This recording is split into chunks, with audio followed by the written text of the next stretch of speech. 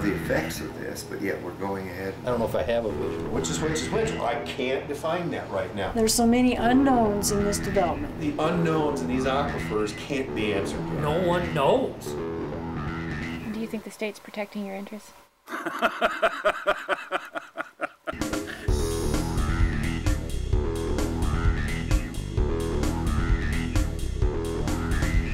We have to be really aware of what's going on around us. They're building all these containment ponds and they're doing different things, and it moves so fast. They can drill a well in 3 days. There's a lot of them out there. There are 20,000 wells out there right now.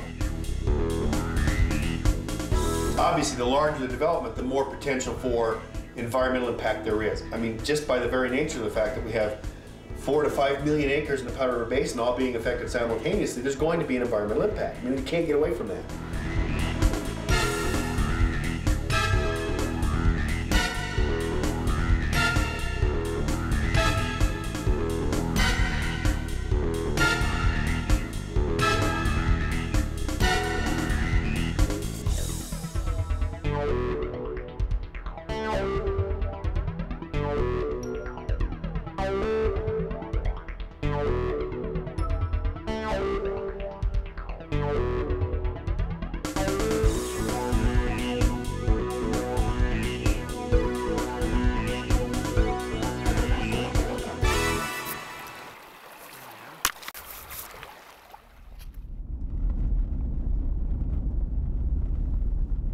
The first thing I asked him was, would they ruin our well? And he wanted to know how deep it was.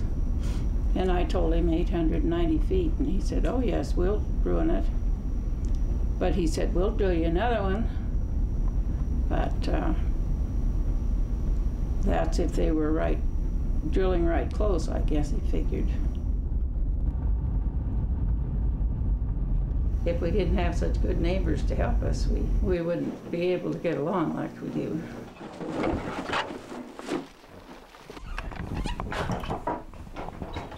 know nobody's home here. Ooh, nice water. We just make ourselves at home.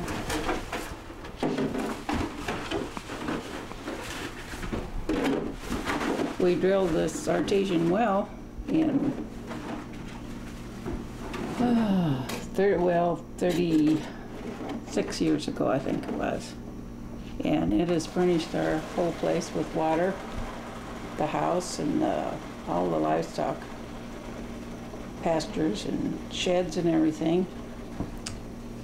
And we had warm water year-round. We didn't have to cut ice or anything for the livestock.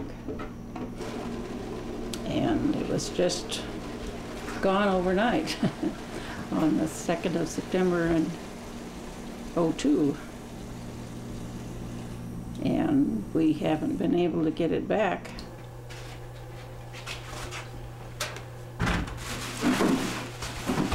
And when ours first quit flowing, I called a water well driller in Gillette, and he told me that in time all the artesian wells were going to quit. And he said, of course, it affects the whole basin underneath. It's not just within a mile or so, or half a mile, which they wanted to say. I'll have to run it down. Anyway, I've written to all the state people that I could think of, and I've contacted anybody and everybody that could help us convince the methaners to drill us another well, and I haven't had any success yet.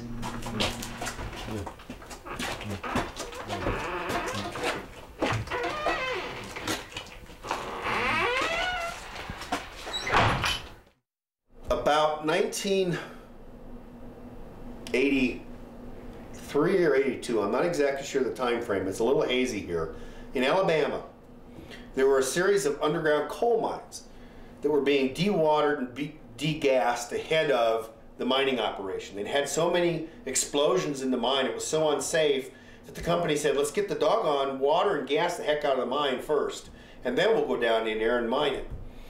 And what they started to do is they would put these wells in ahead of the mining operation. And they started pumping water out to get the water out of there. And as they started pumping the water out, the gas started coming up as well. Because it was secondary. What they were going to do is pump the water, then get the gas out. But by reducing the water pressure off of the gas molecule, that is not inherently a part of the coal molecule. It's a separate component. It's adsorbed it's stuck against the coal molecule. It's trapped by the water pressure. And when you get the water pressure down to a certain level, the molecule releases, the gas molecule. And all these water wells they put out there to relieve the water started popping the caps off, and there was gas being made. They go, wow, look at all this gas coming up. Let's go ahead and tie these together and sell the gas product. Makes sense, and so they did that. It was really mom and pop. And well, of course, the gas company said, whoa, ho, ho. Everybody knew there was gas in coal, but nobody could figure out how to get it out of there because they always thought it was so low, the pressure was so low, you could never get it out.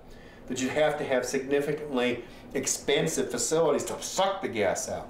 They didn't realize if you remove the water pressure, the gas would come up on its own, under its own pressure. And back in '87 and '88, the first wells were drilled in the Powder River Basin. Out on the landscape, underneath the ground that we see are coal seams. They are, in many cases, saturated with water, and that's one of the preconditions of coal bed methane environments, that the seam is full of water, the coal is full of water. By removing some of the water, you lower the pressure, and the gas comes out. And so the process is a developer goes out and drills a well, looks like a conventional water well. A pump is put down into the well. Water is pumped out of the well, which reduces the pressure within the coal seam. The consequence of that is the methane that's trapped within the coal seam is released and comes up the well too. That's a very simple picture, but that's how it happens.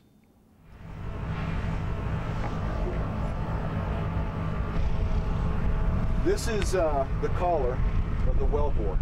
This is the tubing that comes up. This tubing comes over. This is where we meter the water.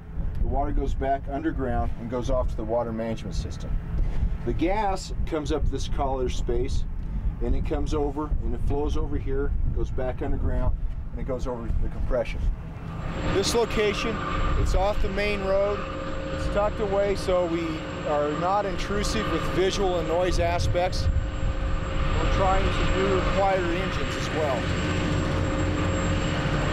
This is for future gas hookups, so that's the point, is that we try and get as much of this done at one time, so when we turn on new wells, it goes as seamless as possible.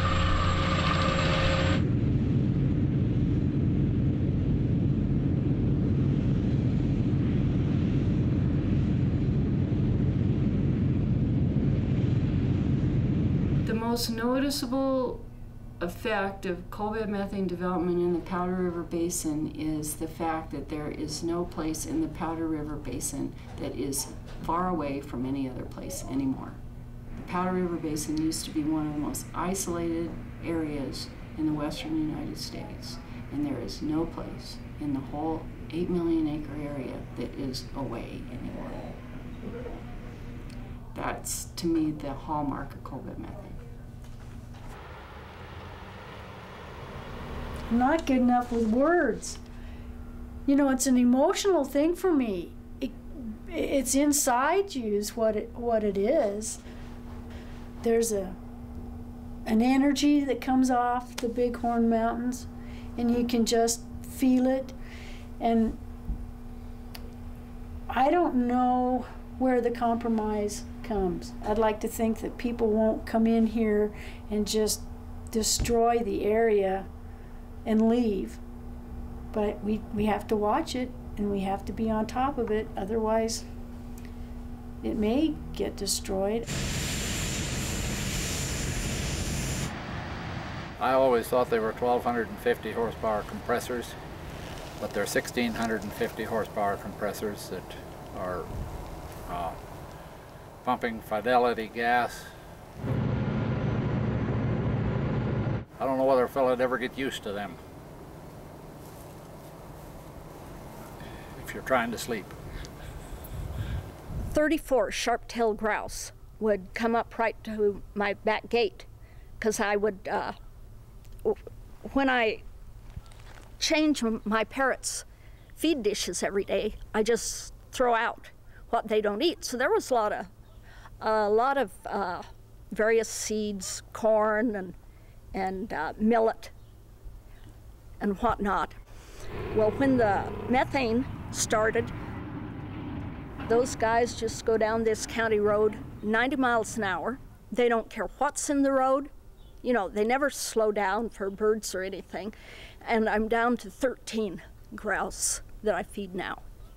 One of the reasons that the few people that live in the Powder River Basin live here is because it is, or it was, far away from everything else. People that don't care to or can't live in a high population environment are here, and they like it, and it's a richness.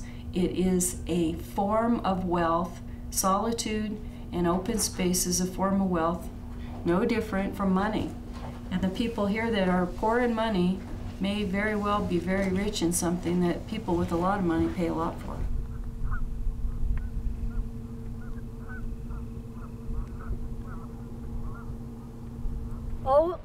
CMS was the first company to drill on us, and they came to the house and just were the nicest people and the best friends we ever had, you know, and told us how wonderful this was going to be. There's no problems whatsoever with it. We're going to love it. We're just going to sit back and rake in all this money. No. There are so many problems, so many, with the methane development. And I really think the worst problem that they have is the water. You know, so much water is wasted. In the initial development, as best we could estimate, in the Powder River Basin, the amount of water that was going to be withdrawn was about 250,000 acre-feet of water a year. So 250,000 football fields covered 1 foot deep. When these aquifers are dewatered and the methaners leave, what are we going to do? You know, we've lost 4 wells, 3 on Spotted Horse Creek that were artesian wells. Right now we're using methane water, but when the water's gone from the methane wells, what are we going to do? You have to have water for cattle. There is no doubt that if someone has a water well that's completed in a coal formation that's going to be produced for CBM, and that water well is within the area of influence of the project, that water resource is going to be impaired, and it may go away. There's no doubt about that.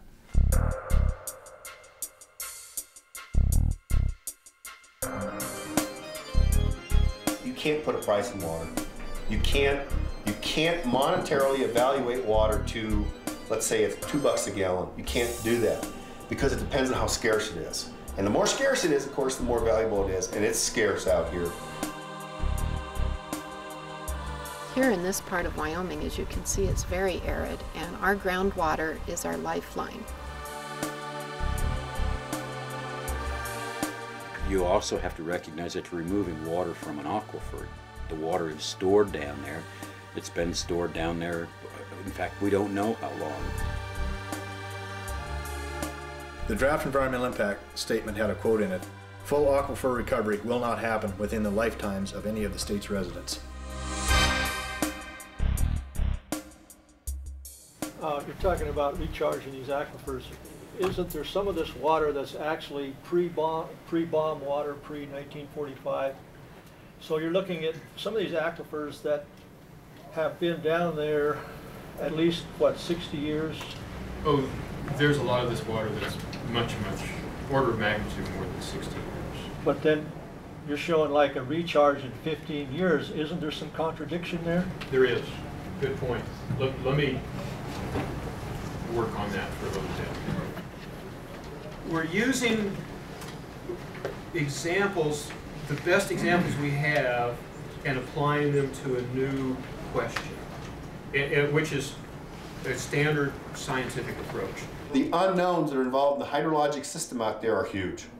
The model that was done for the EIS, for example, was the best that could be done at the time with the information available. But it still treats the system as a whole. It's not. I've heard numbers quoted in the, anywhere from minimums of 6 to 8 years and recharge up to 100 years or more.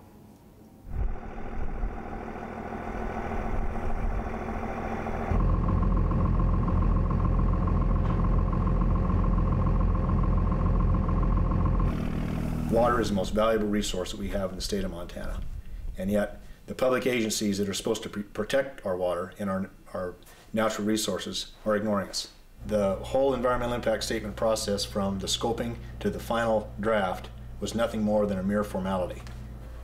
The state is not doing their job. The Bureau of Land Management is not doing their job. They did not take a look at the viable solutions to the problems like they were required to do by law. And that document, the environmental impact statement, is not worth the paper it's written on. Well, it's the responsibility of the operator to propose to us and to BLM, the regulatory agencies, how they plan to manage their produced water, and they need to provide us with a water management plan. There are some instances where coal-bed methane product water is being directly discharged into stream channels. In other cases, water is being discharged into lined impoundments and evaporated away. In other cases, it's being discharged into infiltration ponds. In other cases, it's actually being used for irrigation. In other cases, it's being used for what's called land-applied disposal, where irrigation delivery equipment is put out on the landscape and then water is put out in huge volumes to have it magically disappear someplace. The water is high in salt, high in sodium, and high in bicarbonates. The bicarbonates and the sodium and the salt are a deadly mix. Salt will stay in the ground for years and years and years. It'll be here 100 years from now. You can't irrigate with this water. Stock can drink it, people can drink it, but you would not want to irrigate with this water because the plants can't handle it. At the Fidelity Field, in order to get rid of so much water on the fields to grow a crop with the high soda water, they keep the amendment level up, they keep the sodium at a certain point, and they manage the amendments by how much soda water they're actually putting on the fields. But the likelihood of creating hardpan when you revert back out of the CBM water to the natural, traditional way of irrigating is you're going to create hardpan in those fields. No, the point is, though, that we have some of the best irrigated land in the whole world right now that does not need amendments. Right. It just needs people to leave our fresh water alone and not foul it up. I mean, and when they start talking about amendments and all what they're going to do for you, you assume that they're going to damage something. And number one, they do not have the right to damage it to start with. Don't forget that the whole ballgame here is just about money. And they're going to oppose, and the industry always has opposed anything that reflect on their bottom line. But they usually will do what the law requires them to do, and that's exactly what we're trying to do here, because they only do what they have to. And this is an effort in that direction. Okay. Now this is our surface and damage agreement between Yates Energy and Bill and I. All water produced from wells drilled on the lands shall be either totally contained by operator in reservoirs within the lands, re-injected by operator into underground aquifers, or piped off the lands in underground water pipelines, with any such disposal plan to be pre-approved by the owner in writing. Here's the letter we got. Dear Mr. and Mrs. West, during our initial meeting in the summer of 2003 and in later discussions, Mrs. West stated that any off-channel pits constructed by Yates for the purpose of containing CBM produced water must be lined with a membrane liner. And that's right, I did. Your demand that pits or reservoirs be lined effectively nullifies the use of pits or reservoirs as an option to contain produced water. As you know, the agreement does not require that pits be lined, and it doesn't. All the agreement says is that the water is to be totally contained. I even looked up contained in the dictionary. It says just what I meant. If you pour water into a glass, set it over, it is contained. If you pour water through a strainer, it isn't contained. It's absolutely ridiculous. You know, if they want to take us to court, more power to them. I'll go any day. It's ridiculous. It's here in black and white. In the eastern prairie landscape, when it rains, little of the water goes into the ground and most of it runs off. And it is because the soils are not soils that have high infiltration rates. That's why those landscapes are the way they are. So when you make an infiltration pond, you are challenging the natural system out there, because the natural system is not an infiltration-driven system. It's a runoff-driven system. Infiltration pond simply is lengthening the tube, meaning it's providing a mechanism to take the water a little bit longer down to the restrictive layer, and eventually the water's going to show up down gradient. To think that one can build a containment pond and walk away and have it fix itself, it won't. What happens to the salts in the holding pond, if the holding pond truly is a holding pond, then the pond will become a sacrifice area. In order to reclaim it, you have to have water. Well, as these projects end, what goes away? Water.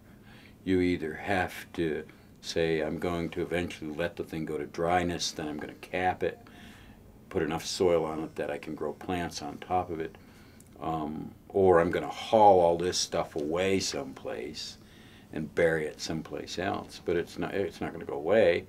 They're not going to go away. One of the problems with the science of coal bed methane is it's brand new. It's young. It's in its infancy compared to conventional oil and gas that's probably 200 years old. And because it's only 15 or 20 years old, we don't have a lot of the science yet to answer the questions that come up. But the trouble is, the only way you can get answers to the questions is to produce the coal bed methane. I live in the shadows of 4 power plants in Colstrip. I live in the shadows of the coal mines in Colstrip. So, you know, controversy is nothing new to us. But an interesting point that happened in Colstrip in the early 70s is we got reclamation laws passed.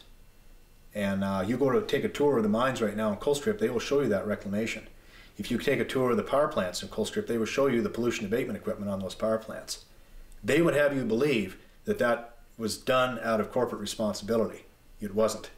We forced them to do that. The same thing needs to happen with coal bed methane development. But the only way they're going to do it is if we force them to do it that way. And it's a monumental battle.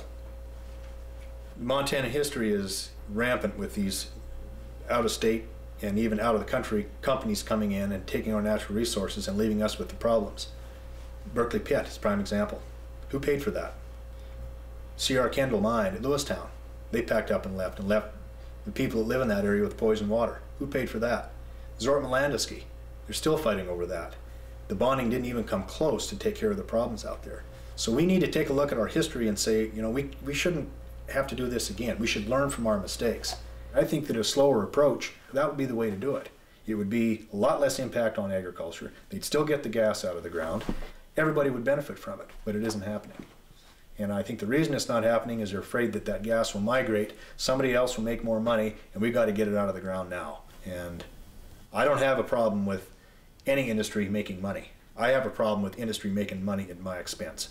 And that's what this issue is about with agriculture. I'm trying to figure out how to say this. I'm going to offend some people, I'm sure. Because of the mood in the country as we're related to environmental issues, what a lot of companies are afraid of is that it may get more restrictive in the future. And so they say, okay, if it's favorable right now, let's hurry up and take care of the process and get our product moving out of the ground, because if the administration changes and the mood shifts, we've got it in the ground. Being a geologist and having worked in industry for 25 years, now as a consultant, I want to try to help the process as much as I can to make sure the environment's treated well. But in the same respect, I hate like heck to see anybody afraid that, hey, if the wrong governor or the wrong president gets in there, we're not going to be allowed to develop this resource. And because of that, they start really pushing hard and fast, maybe too hard and too fast in some cases, from some companies. You know, that's not, it shouldn't be that way, but it is. Basically, we are operating on a three-legged stool. One leg is the landowner. The other leg is a regulatory. The third leg is shareholder value. You can see there's a lot of capital employed out here. So when a company buys leases, that's capital that they're putting into a certain area. When they start drilling pilot wells, that's more capital they're putting in that area. Then they start to produce in commercial amounts, so more compressors, that's more capital. That capital that's invested has to have a competitive rate of return in order for it to be attractive to shareholders. Whether we like it or not, everyone has a vested interest in this issue. We're all energy consumers. America has this insatiable demand for energy, you know, and consequently we drive the thing ourselves. And look at us. I mean, we're our own worst enemy. When gas prices reached 30 cents a gallon, you know, we didn't drive anywhere. Boy, you went horseback. Well, now that you can pay almost $2 a gallon, you think nothing to get in your pickup and roaring off somewhere. I mean, we're all just stupid. We all are very spoiled.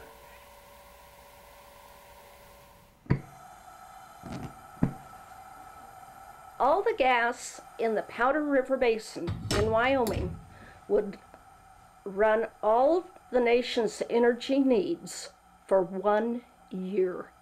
1 year. The strongest feeling I have right now, and it might just be me and what I'm working on, is a sense of transition and the sense of passing, and a recently developed, a very deepening sense of the need to document what's passing, because I believe that if we could document and make people aware of the richness of the social fabric, it would become more valuable, and people would cherish the Powder River Basin more than they do right now. Come on. Come on. Come on, Lori. Come on, sweetie. Here's a piece of cake. It's a piece of cake. It's just a piece of cake. Want some, Dandy? A piece of cake? It's a piece of cake. There's my babies. There was a gentleman out of Gillette, and he called me one day and he asked me if I wanted the well replaced, and I told him no at first because I said I wanted the methane companies to pay for it, and he said that ain't going to happen. So he called some friends of his and told them that what he was trying to do, that he wanted to fix our well and they wouldn't get anything out of it. And they thought that was a good idea, and it was pretty much of a family affair for them to do all that. And it was great. But I didn't think I would ever see the water coming out of those spouts again. I still have a lot of gas. It'll blow a dish clear out of my hand. That's my crazy thing down there. It'll start that noise, and then until the water can fill up the big supply tank again, I'm without water. I can't do a complete load of clothes. I used to run down and try to turn this knob or that knob and try to get the gas lock off it. I had the plumber down here twice. Such a mess down there. The old well was 890 feet deep. And this one was, they drilled clear down to 1550, so it's a lot deeper than the other one. But there just isn't any artesian wells anymore. they're gone. If you're lucky enough to own a portion of the minerals that lie underneath your land, yeah, you do get some money from it. But they're ruining the land, you know? And they seem to think that just because, hey, bud, I'm giving you some money, that you're supposed to smile and be all happy and not care what happens to your land. Well, I care, and my husband cares. You know, this land is going to be passed down through the generations. There's no way we're going to hold on to it ourselves through eternity. And we don't know who's going to come and live on the land. Maybe our grandchildren, maybe some guy from New York City, someone we've never heard of. But shouldn't the land remain good?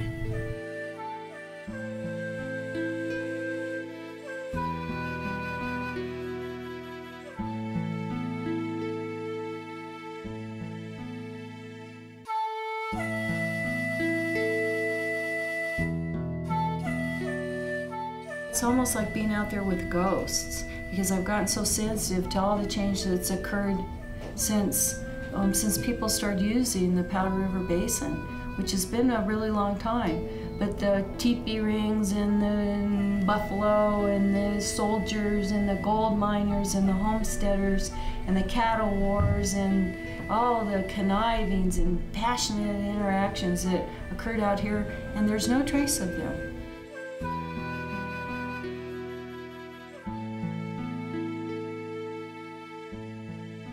It's that change, and then what's disappeared.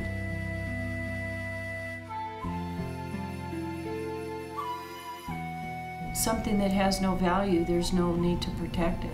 And so it's a question of perceived valuation.